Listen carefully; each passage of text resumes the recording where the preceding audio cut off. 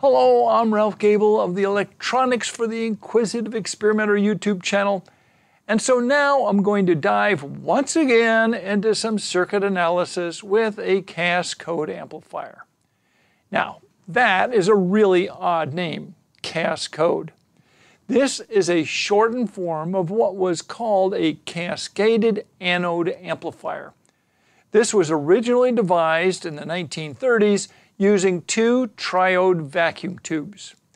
The object was to mitigate the effects of the Miller effect on the frequency response of the amplifier by hiding the output of the common cathode amplifier behind a common grid amplifier. Now, more on this Miller effect in a little while. This same configuration has been ported over into the semiconductor world using various types of transistors. In this video, I will be specifically addressing its implementation using bipolar junction transistors. If you have questions or comments, please feel free to add a comment to this video. If you find this video helpful, please click on the like and don't forget to subscribe. Now, let's learn a little bit more about this Miller effect. Well, the Miller effect constitutes the why behind the CASCODE configuration. And so that is why we want to spend just a moment trying to at least appreciate its influence on the lowly common emitter amplifier circuit. And this begins by remembering that a capacitor is formed anytime we have two pieces of some conductive material of a given area separated by an insulator of any sort. This is true of any conductive materials and any insulator.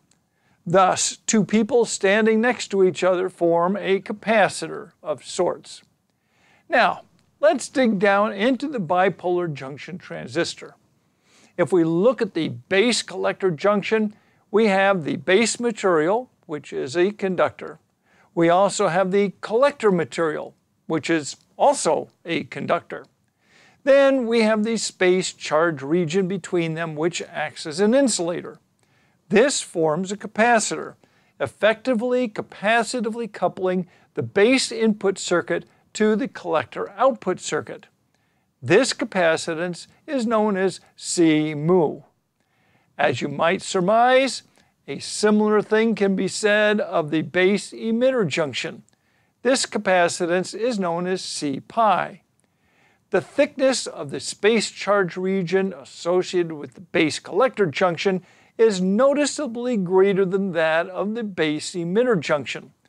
This is because the base collector junction is reverse biased and the base emitter junction is forward biased. The greater the distance between the conductors, the lower the capacitance. Now, this means that the capacitance associated with the base emitter junction is going to be greater than that of the base collector junction. But this does not mean that we can simply ignore the base collector junction capacitance because of the Miller effect. So now we ask, what is the Miller effect? In essence, the Miller effect describes how the effects of this base collector capacitance are essentially amplified by the gain of the amplifier. So how does this happen? Well, think about this for a moment as we look at the common emitter amplifier. One end of this base collector capacitance is connected to the base where relatively small changes in voltage occur. The other end of this capacitance is connected to the collector where much larger changes occur and in the opposite direction. The current associated with the charging and discharging of this capacitance are proportional to the voltage across the capacitor. The voltage change in the collector end of the capacitance is determined by the gain of the amplifier stage. So a voltage change, let's say by 0.01 volts on the base, could cause a voltage change of -1 volt on the collector if the voltage gain were 100.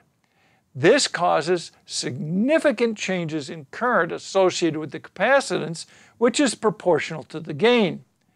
The effective or Miller capacitance may be found by multiplying the actual base collector capacitance, C mu, by 1 plus the gain of the amplifier.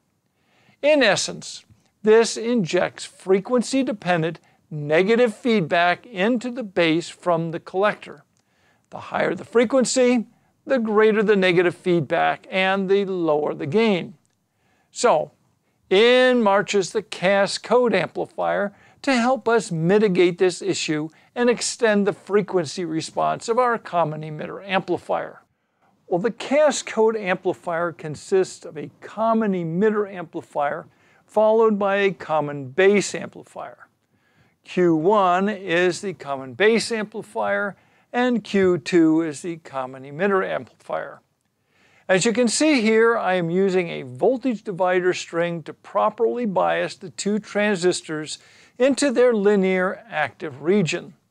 The bypass capacitor on the base of the common base amplifier ensures that the base of that stage is at an AC ground.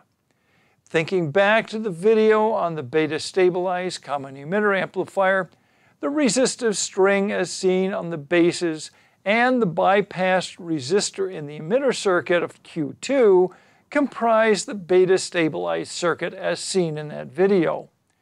R1 of our beta-stabilized circuit is made up of RB1 and RB2. R2 is RB3. So, how does this work? Remembering that the Miller effect is the base collector capacitance C mu times 1 plus the voltage gain of the amplifier, we want to keep the voltage gain, AV, as low as possible with the common emitter amplifier. We also have to bring to mind that the gain of the common emitter amplifier is proportional to the value of its collector resistor. The collector resistor for our common emitter amplifier is the input impedance of the common base amplifier. One of the characteristics of a common base amplifier is that its input impedance is very low, often on the order of single-digit ohms. Thus, while we enjoy the benefits of the high input impedance of the common emitter amplifier, the gain of this amplifier stage is very close to 1. With a voltage gain of 1, then the multiplying effect of the common collector junction capacitance is minimized to a factor of 2. The common base configuration does not suffer from the Miller effect. So, where does the gain come from? It comes from the common base amplifier. So here is the gain equation for a common base amplifier with the source resistance approaching 0. This source resistance is the output impedance of the common emitter amplifier. So how do we know that this equation applies? Well, we revisit the formula for the output impedance of the common emitter amplifier as seen here. Here we can see that the output impedance is highly dependent on the value of its collector resistor. And as I said before, this is essentially 0 because it is the very low input impedance of the common base amplifier. Thus, it is safe to use the simplified equation for the common base amplifier as the gain for the entire CASCODE amplifier. And as you will see in the next video, this actually ends up being a pretty close approximation. Now that we know why it exists and how it works, how do we go about actually designing one? Well, now that we know the reason behind this configuration and the basics about how it works, you are ready for the next video, which will walk through actually designing one. I will also show the results of this both in the simulation environment and with a bench experiment. If you found this video helpful, please click on the like and subscribe. Thank you so much for watching. Until next time, Toodle-Oots.